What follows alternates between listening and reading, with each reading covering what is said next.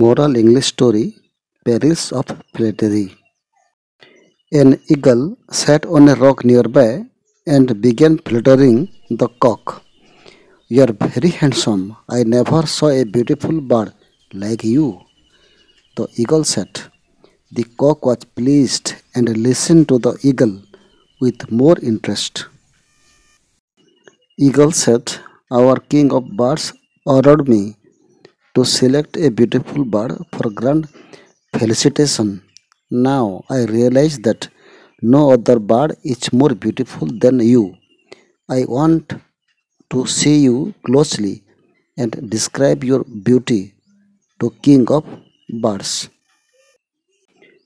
The cock believed Eagle's words and walked out of his hole with pride.